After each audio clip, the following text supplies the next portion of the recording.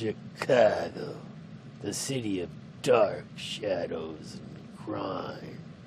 Chicago, the city where the only language spoken is noir.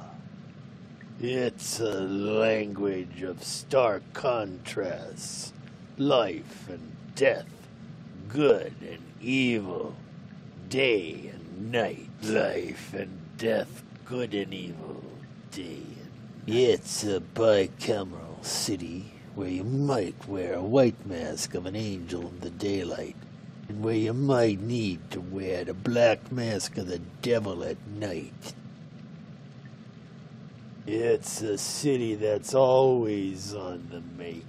It's more corrupt than New York, covered in its own filth so that it doesn't glisten in the glowing sunlight like L.A.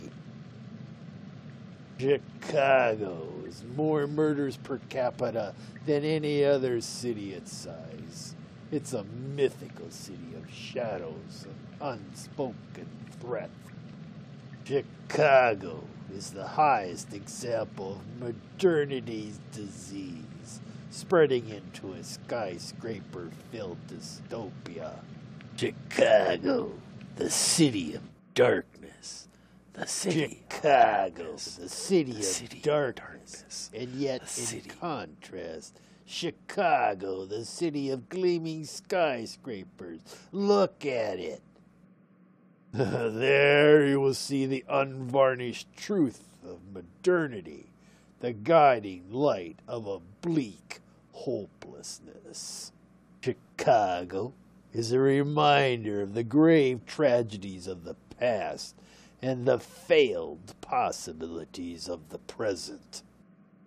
Oh, trapped in the dead-end alleys of Chicago. Here's hoping for some new light. Give me some jazz. Oh, please, won't you give me some jazz?